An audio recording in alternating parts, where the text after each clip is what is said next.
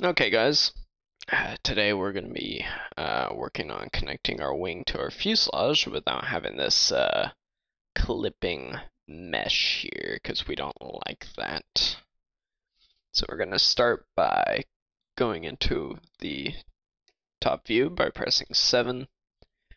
We're going to press tab, and we're going to delete everything that clips into our aircraft.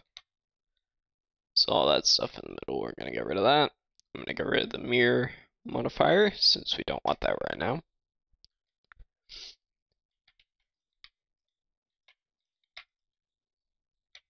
Okay, so we should be left with a gap between our wing and our fuselage, just like that. That's what we want. Okay, so I'm going to go into my wing. I'm going to select everything outboard of the first control loop right here. So everything else, you may have a bunch of control loops, just highlight all of them, press H, and you didn't delete it, you just hit it, so you can't see it when you're in the edit mode. It's going to make your life a lot easier. So we're going to select our aircraft, press and our wing and the aircraft, and press tab. So we can edit both simultaneously. It's a pretty cool word. Alright, so we're going to have to move around a lot of control loops and stuff, but that's fine. That's fine. I'll show you guys how to do it. So we're going to start, I'm going to start in the back. Okay, so we're going to start by adding a control loop here on our fuselage. Right there. I'm going to double press G. I'm just going to drag that vertice down so it's lined up kind of close to this. We can clean it up later. Do the same with the top, drag that down. And I'm double pressing G so stuff doesn't look funky once I pan out of this view.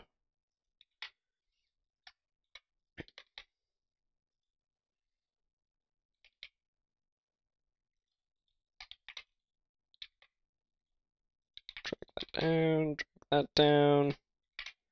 Don't worry if there aren't vertices to line up with right here. We'll go back to that.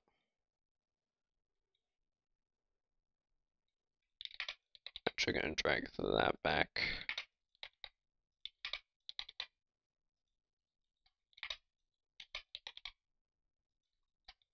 Gonna add a control loop here.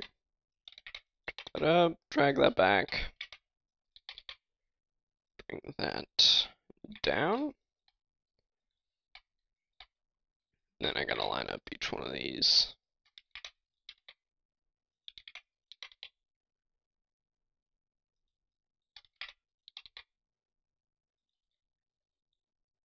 Yeah, that's not gonna work.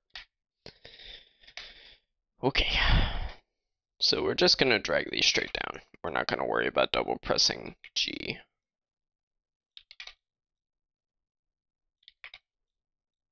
Sometimes it really depends on the circumstance. I'm gonna grab this control loop by pressing Alt and clicking on that line right there, and that's gonna select our entire control loop all the way around.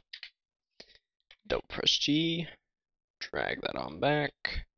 And don't worry about the sides not being symmetrical right now. We're gonna cut this in half and add a mirror modifier shortly.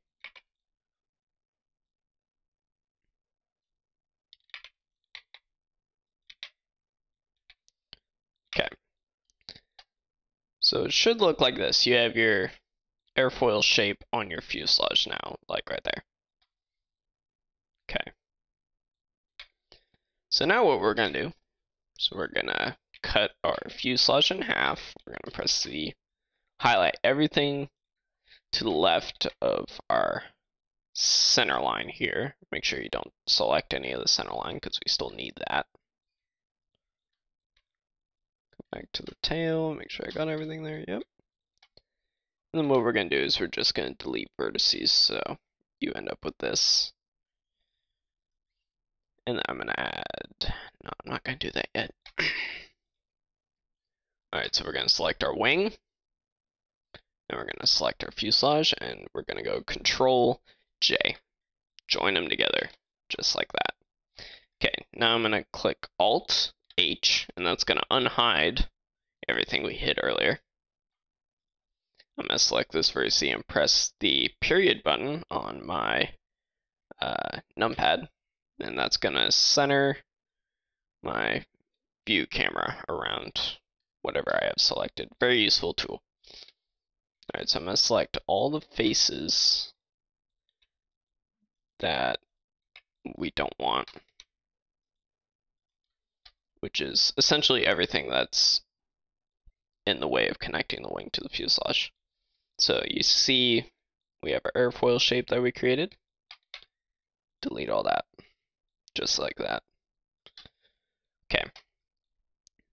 So we clearly have more control loops on our fuselage than we do on our wing, so we're gonna have to fix that as we go.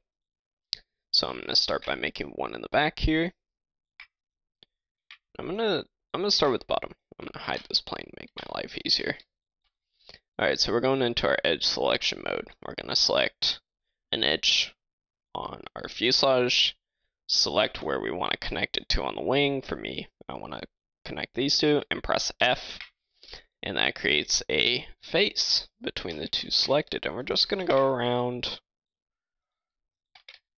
and do that.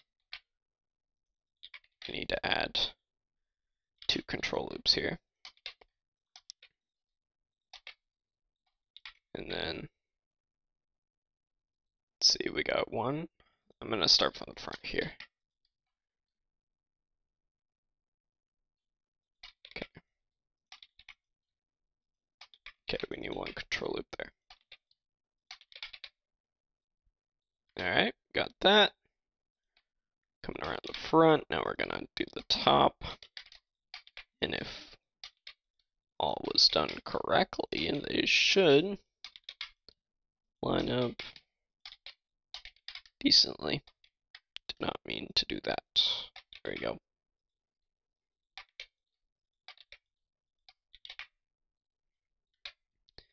There we go. We just connected our wing to our fuselage seamlessly. And then if we add our smooth function, or actually, I don't want that on this plane. It looks gross. Flatten that. Okay. And then we have a couple of issues here. I'm just going to straighten these out by selecting them, pressing S, and then pressing Z and 0. And I'll flatten those out. Position those where I want them.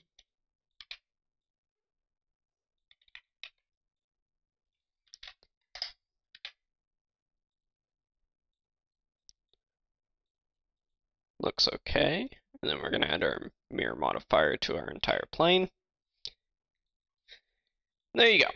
You now have seamless connection of mesh here. You can clean this up if you want to. Like that. And this is really nice for when you use subdivision, just like that. And now it actually looks pretty good. If you look at that, and if we turn that up to 2, look at that. And then let's say you want this, let's pretend something here. I'm gonna get rid of this control loop. So let's say you want to sharpen this, right? You just add a control loop, smack it there, and the closer you make it to the plane, the sharper that's gonna be. I'll put this right about there. And now, if we go smooth this, looks pretty good. Look at that. So, hopefully this answered some of your guys' questions on how to do that. Any other questions you have, throw it in the comments. I usually look at them every week. Thanks for watching.